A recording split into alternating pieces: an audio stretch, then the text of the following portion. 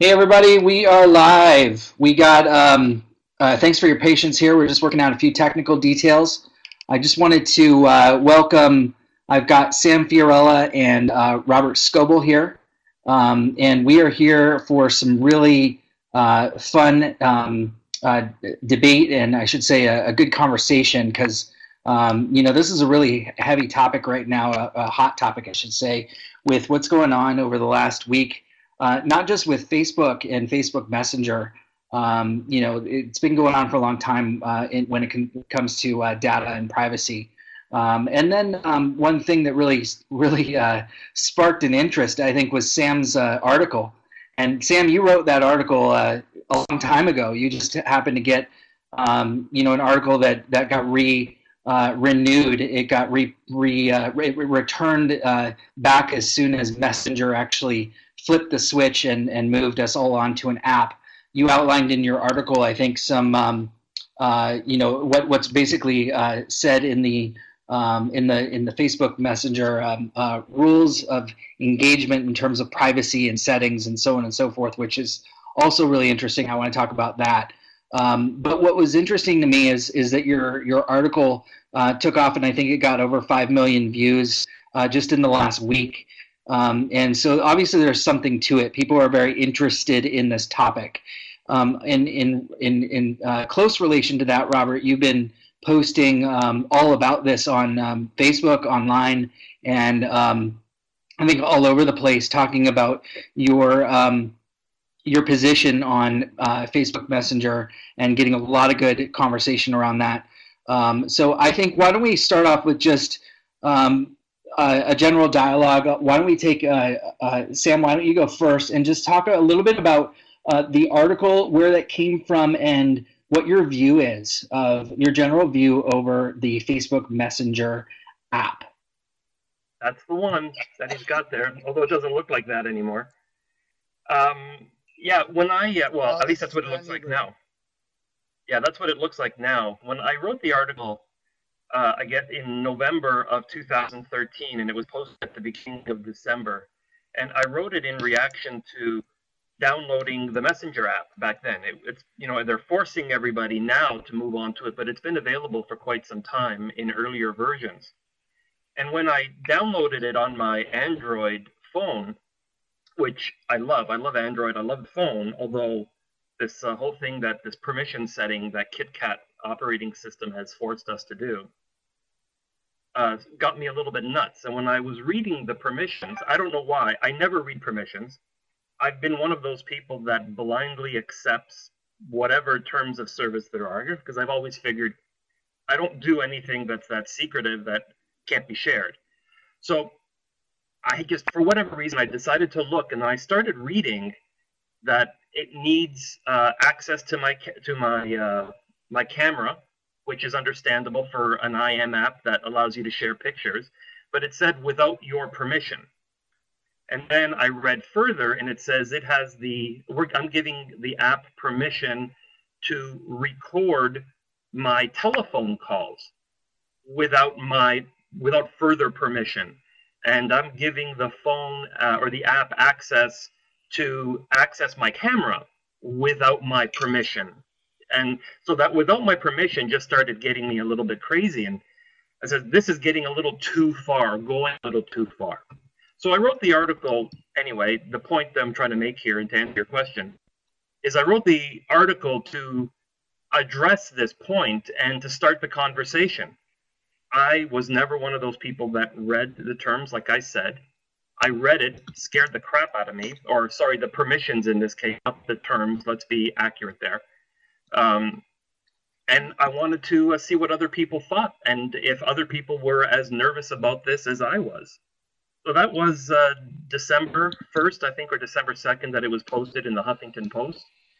And it went largely unnoticed until, as you said, very recently, and in the last 2 weeks, it's gone berserk.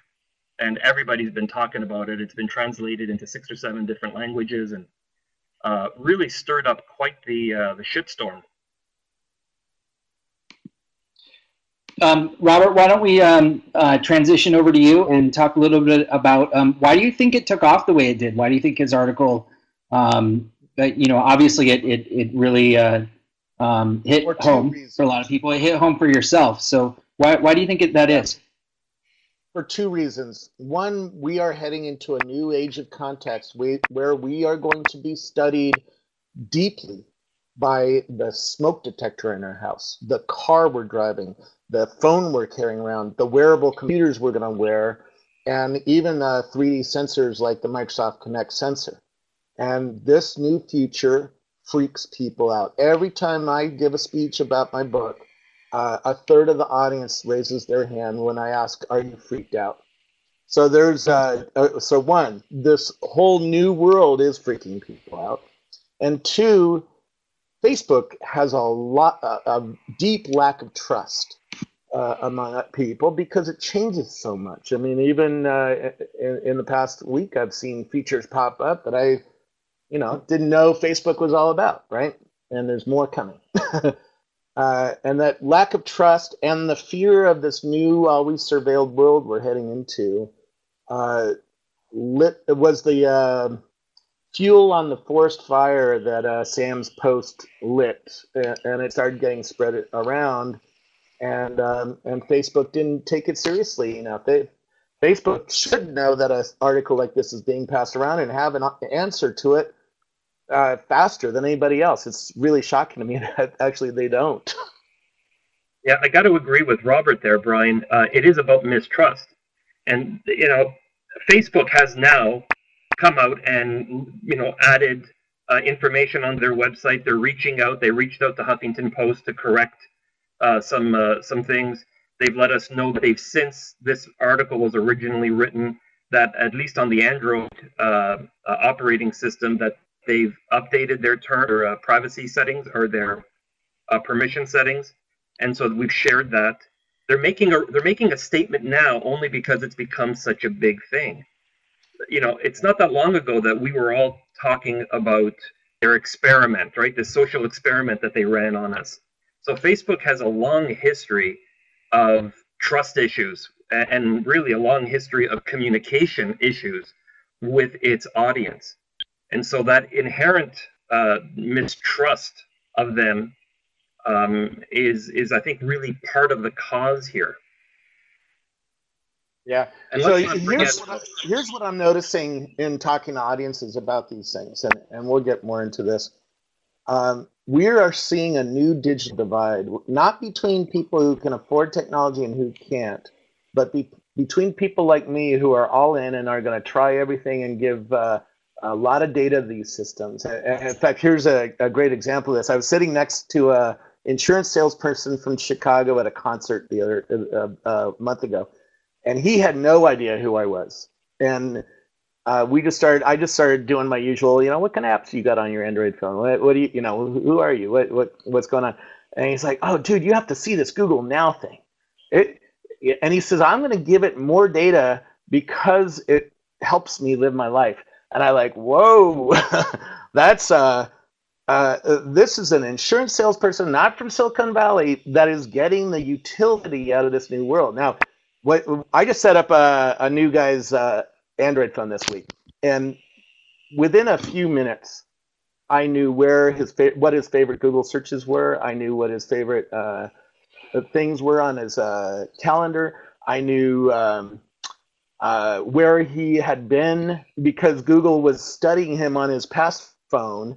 And as soon as he put his password and his email address, it appeared to show him all sorts of stuff. And then Google Now started working really well, right?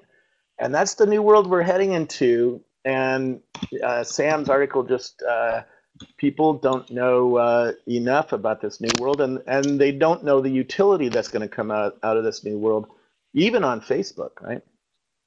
It's the cost of free, right? Which is part of the reason that I wrote the article. Or do we understand that free doesn't mean free?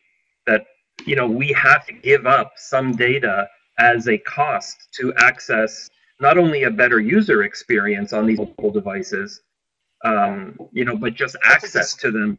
I think it's far deeper than that. You will get better advertising if you give it data, and that's part of what's going on here.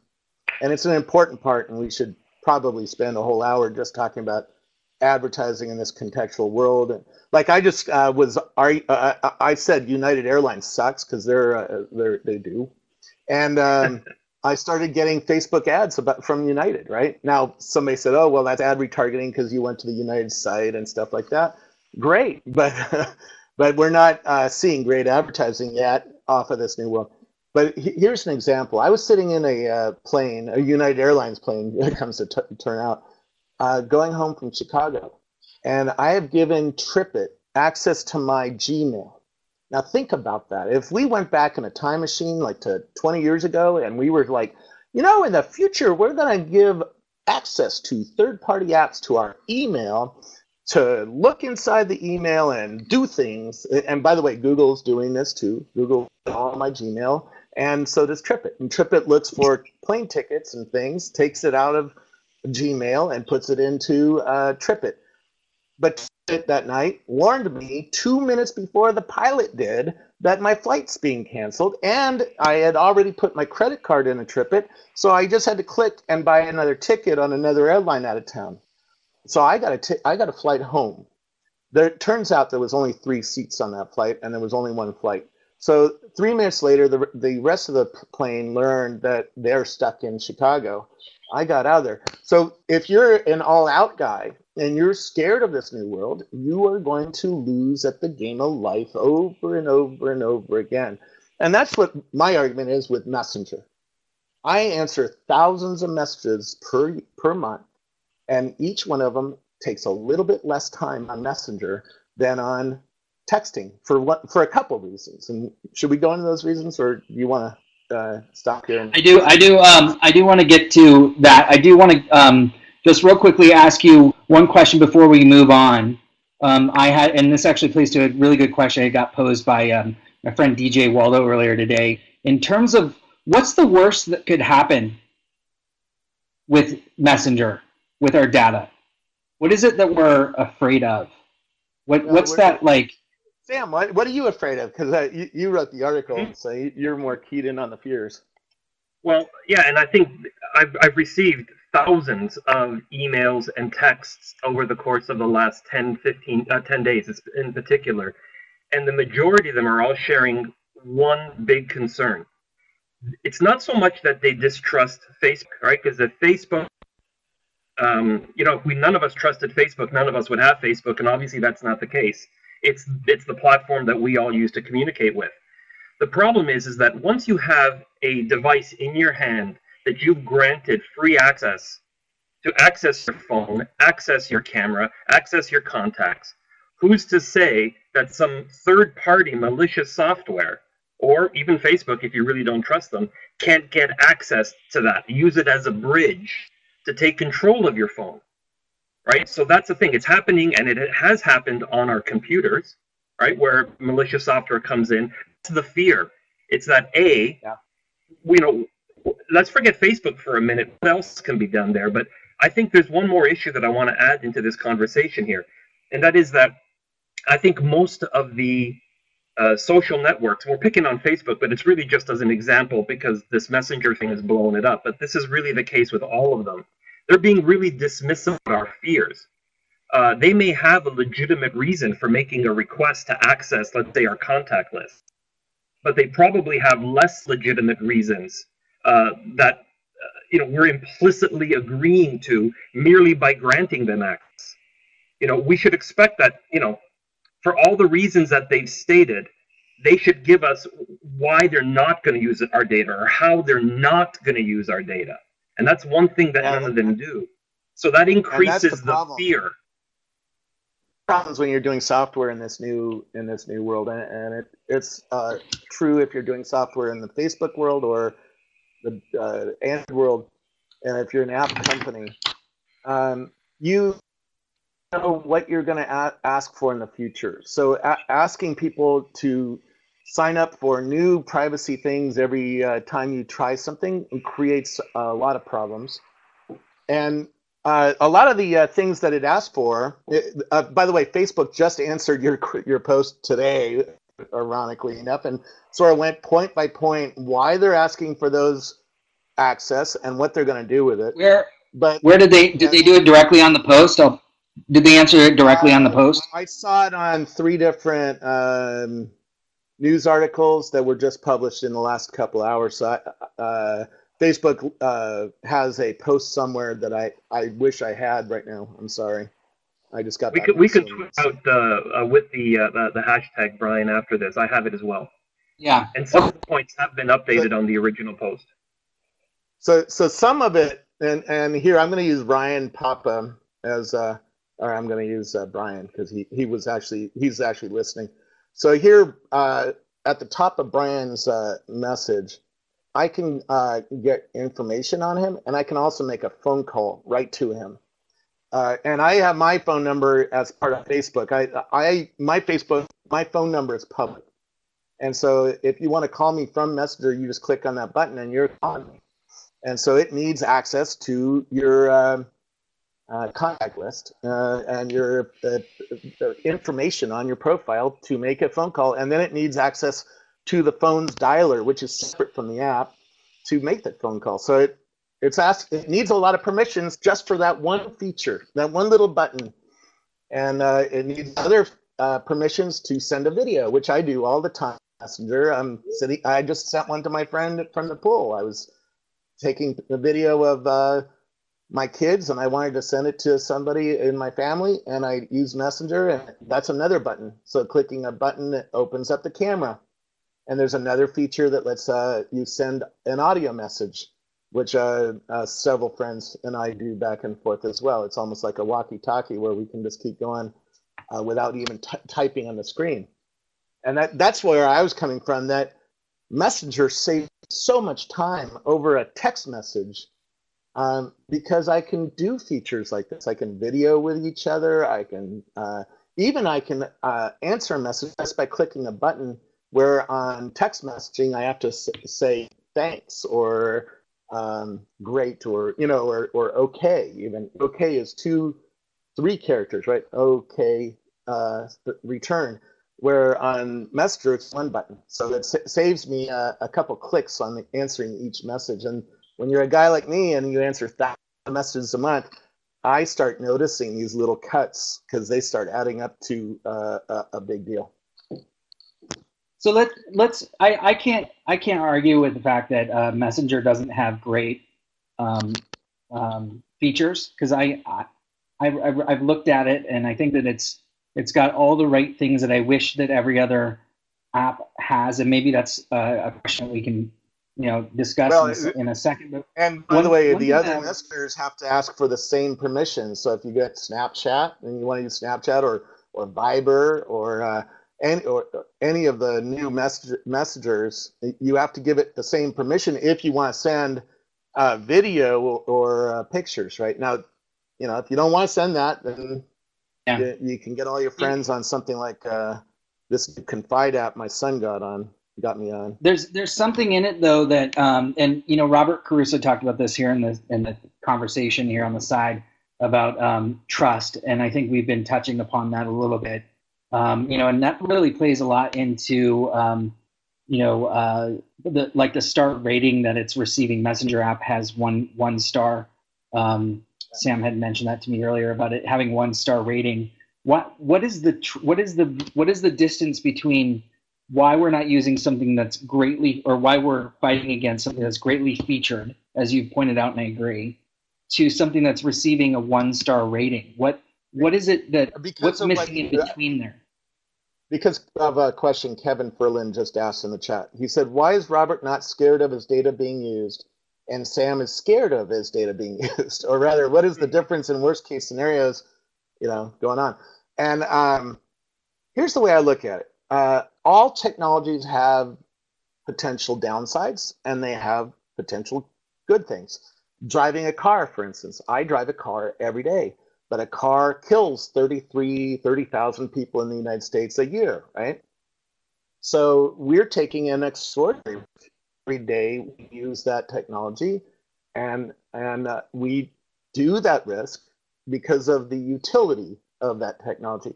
Now, my wife is Iranian, for instance, and in Iran, there are things you can say that will get you put in jail or killed.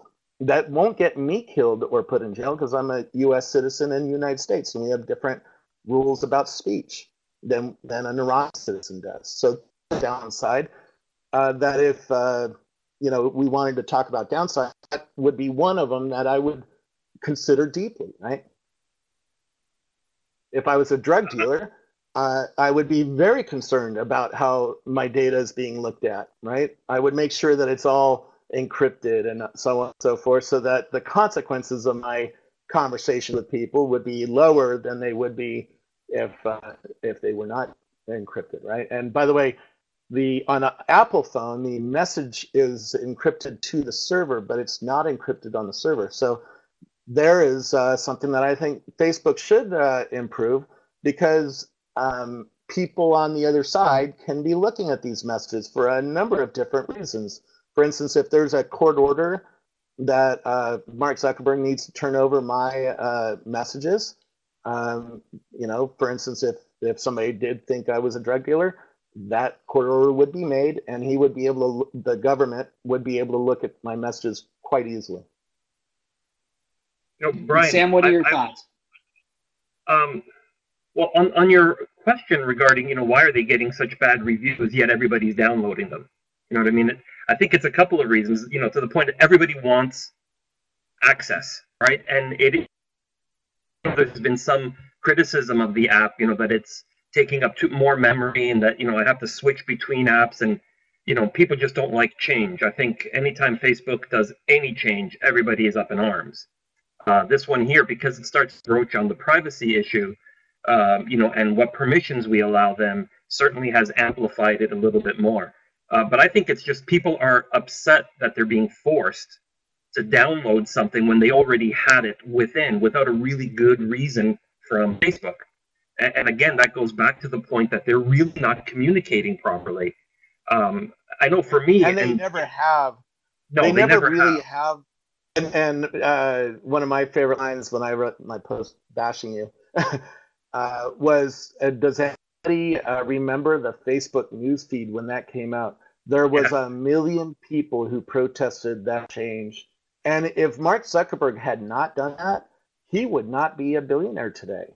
The reason I use Facebook today is because of the newsfeed. So the number one feature that I use Facebook for was put in place, and I remember the days before that newsfeed came in, and it was just a fun little contact list, right? A little. Yeah, but I think what you got to understand that it's a little bit different today, though, Robert. I don't disagree with you that I complained about that at the time too, and I still use Facebook every day, regardless of those complaints. Consistent. Yeah, exactly. Well, listen, my MO is definitely to play devil's advocate and to always ask the questions, even if they're uncomfortable sometimes. But, why is it to answer Kevin, why is it that I'm more afraid than you are? And I think this is sort of the difference between where we are today with the changes that are being made today and the changes that were made, let's say, with the news feed. And you touched on it earlier. We are at this crossroads now where technology is allowing us to do so much, and it is facilitating the way we breathe and the speed that we need to communicate and operate, that it needs so much access to our personal lives that I think we're at a point where we're almost giving away too much for that access. And the real point of writing that article in the first place, besides to ask the question and to alert everybody as of what the permissions were, is, are you ready at this juncture of our development to give away that much data and risk having that data get into the wrong hands?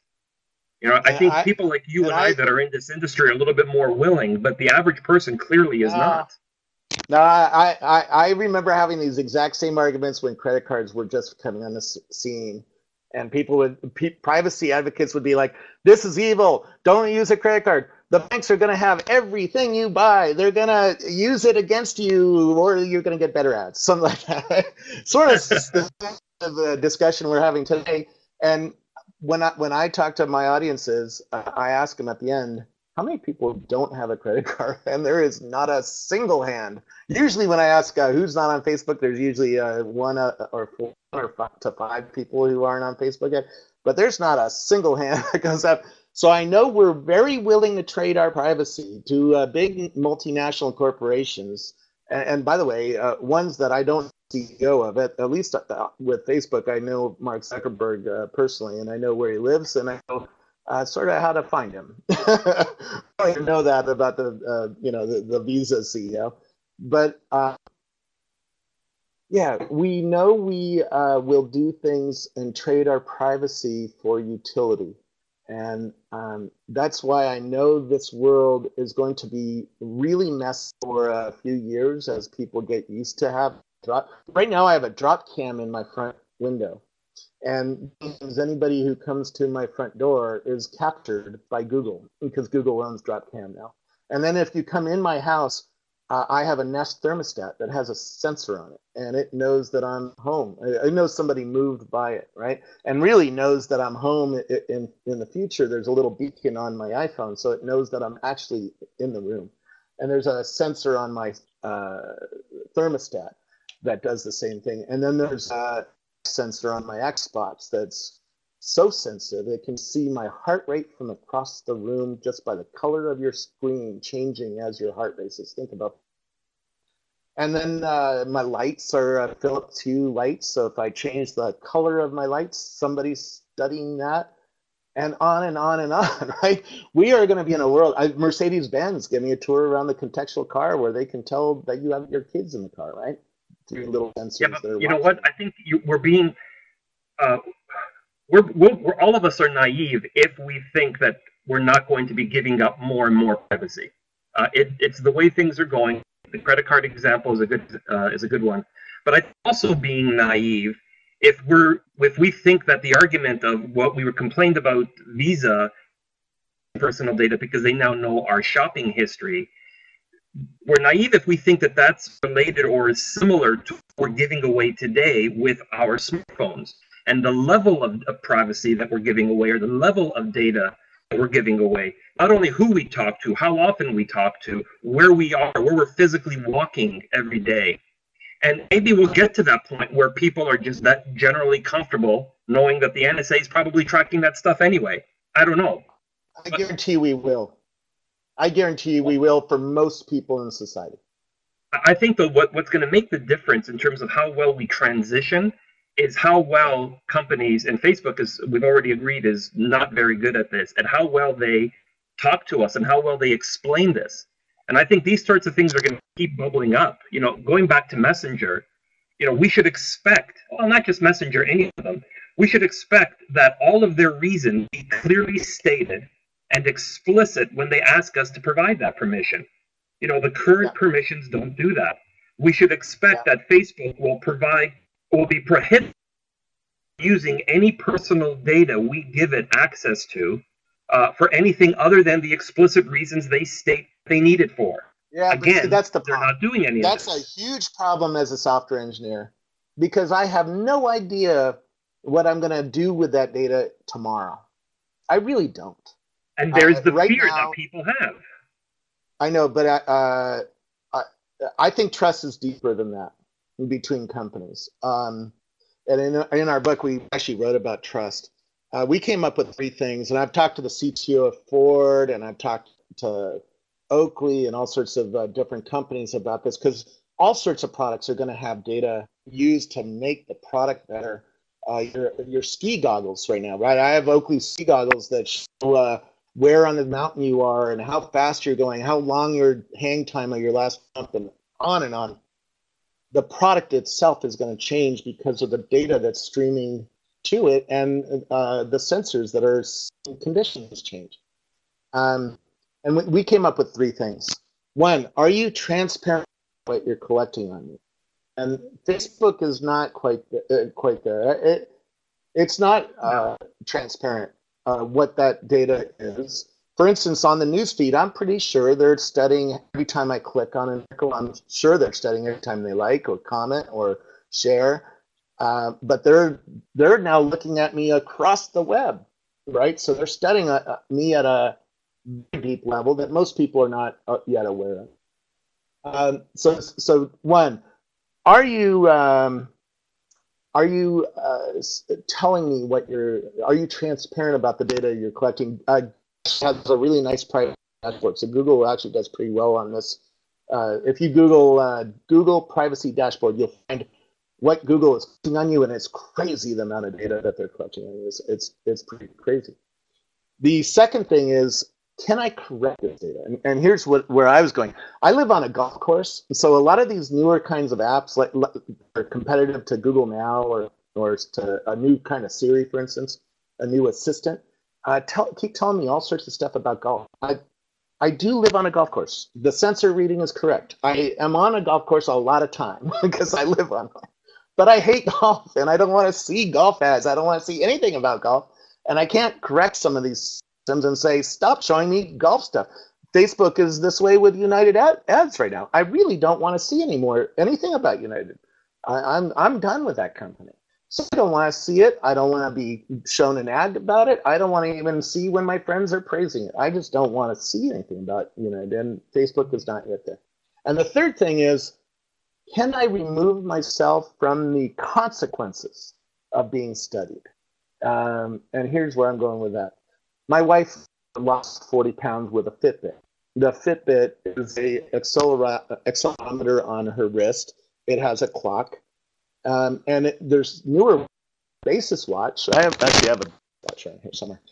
Basis Watch has a heart rate sensor and a body temperature sensor and a perspiration sensor. So what does that tell me about, when I interviewed the CEO of Basis, I said, wait a second, you know when I'm having sex with my wife. And he's like, no, I can't look at the data. And he got really defensive, but I hit. We don't yet have control of the consequences of being studied. And it's scary. It's scary at some level. The thing, you guys are obviously very well versed in this area, but you don't represent, I don't believe, either of you, the average customer. The average customer doesn't read, and I think Courtney mentioned here, read the T&Cs for technology. They don't know what they're getting themselves into. So what can be expected? And I think that's who we're representing here. That's who this conversation is about. Is what can be expected for safeguarding those that aren't reading the T&Cs. I mean, it's heading into a place where they. And I think your wife again has proven that is infinitely smarter than you, Brian, in asking that question. And I disagree with Robert that trust is inherent, or when it comes to big brands. And I think that's decreasing. No, I didn't say every year. I said it's not inherent, but we're heading into a new world where we need will be? I believe we're heading in a new world where we're going to decide on brands based on these three things. Are you transparent? Yeah, well, are you correctable? And can I remove myself from the consequences of being studied? Yeah, and actually, I read that in the book, and I agree with you there. The fact that so many people are so upset over this messenger migration shows that Facebook, as one, has used up a lot of their goodwill and trust that they may have built over the years, and will have to work that much harder. And I think what a lot of people will start to do, I'm hoping, as a result of this, at least that's the reaction that I've received, Brian, is that they will start reading their terms of service. And there's a lot of things that you can do to make apps safer today, to some degree. For example, you can decline or turn off the sync feature when you download Messenger. If you don't want Facebook, to grab phone numbers from all your contacts. You can turn off location settings is another one. That alerts your contacts when you're in an exact location, because right now, unless you turn that off, every time you use it, it tells everybody where you are. Right? You might have called in sick and you're texting somebody. You're texting your wife, this is where I am, and your boss all of a sudden is going to know where you are. If you really don't want to switch to Facebook Messenger, you can just use it in the browser on your phone, and it's the same as if you're using it on your desktop. But there's some really interesting things that I want to point. Stelzner today, and he said you could use it in paper. Anyway, sorry. I know that's a funny thing, right? Or a phone. Imagine that. No, but there's some other things that I think for those people out there that want to sort of have that little bit of extra layer of security. Facebook does allow you some things, and for example, You can change from basic filtering to strict filtering under the who can contact me in the privacy settings. That's one thing people can do. You can control who discovers your profile based on your email address or your telephone number. That's another thing. By the way, if you do that, you better look in your other folder. So when you go to the web page, there, you click on messages, and there's another folder where it hides all the non-trusted messages. And if you turn on strict, you're going to get messages from people you probably know that go in there. I actually have mine set to strict because I'm getting spammed to death by a group of people right now, and so I needed to strict. But you got to look in that other folder. I bet you have messages in that other folder that you haven't answered. That's a good point. Do you guys think this could be a competitive advantage? LinkedIn, Twitter. It already is. It already is. Why did Snapchat appear and all of a sudden become a $10 billion company? Because Snapchat removed the consequences of sending a message, right? Yep. And Mark Cuban and I have been talking about this. His thing is even more strict. And there's this other app called Confide, which actually is even harder to have consequences because you actually have to mouse over the words and read them. It's harder to take a screenshot or a message you're receiving. There are Snapchat, if I send you a message, you can read it and then it goes. And if you try to screenshot your screen, it's supposed to tell me that you screenshotted. So it removes a lot of the social consequences from sending a message back and forth. But to tell you the truth, most people are just like, when are you coming over tonight? Most people just want low friction kinds of messages. And certainly I'm the public face of a public company, and I just want people to be able to message me and say, hey, my server's down, can you fix it? And I want to take care of them. If we're going to get into it and we're going to start doing behaviors that we don't want my wife to see or my boss to see, or I don't want you to, then we have to really rethink which of the messengers we're using. And I probably would join Sam that if I was in that camp, I wouldn't be using Messenger. It's too risky long term. Well, there are other things that you can do as well. Like the thing with Snapchat, when I read, Messenger got my ire up, and then I read Snapchat, TOS, and permissions, and all the others, and they were just as pervasive, and I got rid of some of those as well. And here's another example of what they don't tell you. They tell you that the message will go away in 10 seconds or 30 seconds or whatever it is if you don't add it to your story. But what they don't tell you is that it's still sitting on their server someplace. You know what I mean? You have to really, it's hard to find that sort of thing. Mark Cuban's new app called Cyberdesk says his messages never touch a server of his. And in fact, on his messages, your name isn't even on the message. So if somebody takes a screenshot, it's really hard to prove that, Tim Cook said that, right? Because you don't actually take a video of it to prove that sent you that message. And there goes your competitive advantage, Brian. Right, and that's already a competitive advantage that Cuban has, that Snapchat doesn't. And for me, as one person, I'd rather use his just for that very reason. I want to throw 2 or 3 more tips if I can for those people that are really that concerned. Without having to go to third-party software, even within Facebook, you can set up login notifications. That allows Facebook to send you an alert every time your account is accessed from an computer or device. So I want to give Facebook, I've been shitting on them a lot this last little while. There are some things inherent that if you look for it and and you read, you can get at it. And for those of you that don't want to go through that trouble, what I've done, as everybody knows I use an Android, I'm a huge Android fan. There's a software for Android called Sophos Mobility Security, or Mobile Security, excuse me. Sophos Mobile Security for your Android. And it scans all of your apps for malware when you download them, but it includes a handy privacy advisor, and it's free on Google Play. So even in the situation of somebody else, like one of the fears is that malware taking over one of your apps and then riding on those permissions that you've granted it, software like that will help prevent that. Yeah. Keep in mind, I use a lot of security. I use two-factor authentication on every opposite, and I use really deep long passwords. I never click on a link. If you send me a link, by the way, Esther, I usually don't click it because it's too easy to get fooled by somebody who got hacked, sending me a message saying, "Hey, will you click on this link and check out this new app?" And all of a sudden, I have malware on my computer. So I'm really resistant to this, but most people are not. But people get hacked on like Facebook or Gmail right now. Gmail is being spammed, hacked, because people are clicking links and it's opening something up and then sending something out to all their friends. So be careful about clicking links. Stop and maybe wait a day and see if that person says, "Oh, I'm sorry," clicking all these links. Let's close out with the final question here. This is one reason that I use Messenger, because I can have a chat with the person and like, why are you sending me this link? And they've been hacked and they say, "Oh, I'm sorry, I got hacked," and all that. And also, you have a choice. Let me put a message where I can show it on air.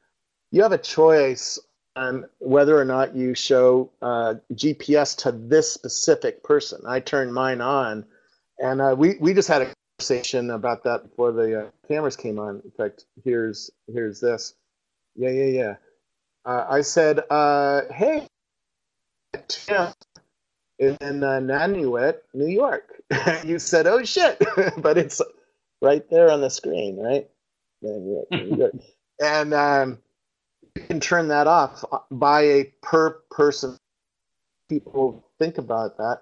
I actually like seeing where people are, particularly my close friends, because a lot of my close friends travel as much as I do, and I never know if they're in town. So we're in Africa right now that I know. It's like, "Hey, Loic, what are you doing?" And other friends are in Hawaii. "What are you doing?" It's always a fun thing, and it rarely do they actually say they're in Hawaii. It's sort of funny, but I like that kind of thing. What you can't see, because Sam has his locations turned off, is that he's actually sitting outside your window. But I wanted to. I wanted to. Lots of stalkers. If you can't figure out where I am in the world, you're not trying very hard. One final question. I just wanted to check with you guys if this is the way that it has been. If Facebook continues to go along the same path, using the same of releasing their tool sets in the way that they have, what do you think will then happen? Well, here's something I noticed when I was at Coachella. The Facebook mobile app uses your location to serve you news from where you are. And I started seeing all sorts of news about Coachella when I'm at Coachella. And I asked my wife, because she's friends with the same people, "Are you seeing anything from Coachella on your phone or on your screen?" And she's like, "No." And I was like, "Oh, Facebook's using the location data that comes off the GPS on my phone to serve me news that might be interesting to me." In the future, let me tell you what's in. Nobody knows this. I give lots of talks on this. There's a Bluetooth beacon, which the industry calls iBeacons. But inside my iPhone, there's one of these beacons. On my keyring, I have another device that does the same thing, so I can find my keys if my kids take them. And this beacon can be turned on. Right now, it's not on, but when it's turned on, it can spray 3 numbers into the air every second. And if you have another device nearby, it can tell how far. We have a new version of Facebook. It hasn't been released yet, but let's say there was a new one that turned on beacons. Well, it could tell that the 3 of us are together and it could start saying, "Hey, you don't have yet Sam friended on Facebook. You're obviously friends because you're having dinner with him. We know you're having dinner because you're in a restaurant and you're at the table." So the algorithm could be like, and add a little cool touch to even tell us, "Hey, you're at McDonald's right now. Why don't you eat healthier?" Something like crazy what it could bring me because of where we are. And when we start saying we're going to turn all this stuff up, and you're going to lose some utility.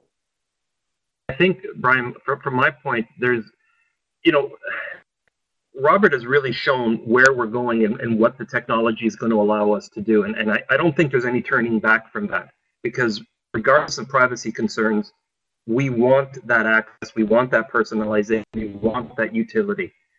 I think there's a massive opportunity for companies that will compare terms of service, that will compare privacy settings, that will, sort of scan and say, here's, here's what you should be worried about. On the other side, from an app developer perspective, I think there's a huge opportunity for somebody that wants to take that competitive advantage to say, you can opt in or opt out to these three things or these consequences if you do. So I think like a year from now, or imagine 5 years from now where we're going to be, right? So there's a huge opportunity for those third-party software to step in to do that. Here's the problem. There is a lot of money where I call over the freaky line. And what you're saying is for people who want to stay on the conservative side of the freaky line, there's going to be a business opportunity. Yep. Side of the freaky line. And if you take people over the freaky line, there will be deep utility and everybody's going to join. And so if for a little while, there's a business opportunity right now on messengers and on other technologies to appease the all-out people, I call them. And but increasingly, there's going to be people like me who are going to join all-in systems, over the freaky line systems. And these systems are going to have deep utility. And you're going to have to decide when you join, but you will join. Just like I remember having these arguments when Facebook or Twitter first started coming out. Oh my God, why would you ever write in public about what you're eating for lunch? And why do I want to read what Kevin Rose had for lunch? But now we do that like as a part of our culture now. True. So the world. But Robert, do me and everybody a favor. When you continue to move on that side of the freaky thing, for God's sake, take those glasses and your phone out of the shower, please. By the way, that picture, so let's talk about that picture. That picture was shot by my wife, and everybody's seen it. And I told her, do not show any boobies, because I knew Facebook algorithm, I was looking for boobies and would remove that picture from distribution. That picture actually shows less than you would see if you went to the swimming pool with me, but it messes with your head. I'm thinking we should change the title of this to Marital Trust.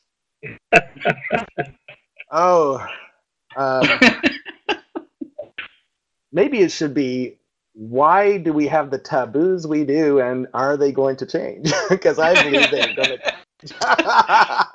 And in fact, that's a good follow-up debate. We could go offline. A whole bunch of taboos are really shifting deeply in society, from gay marriages to smoking weed to all sorts of in fact, this is my son's bedroom, so but all sorts of taboos are about to shift in our society, and that's going to be an interesting story over the next decade as well.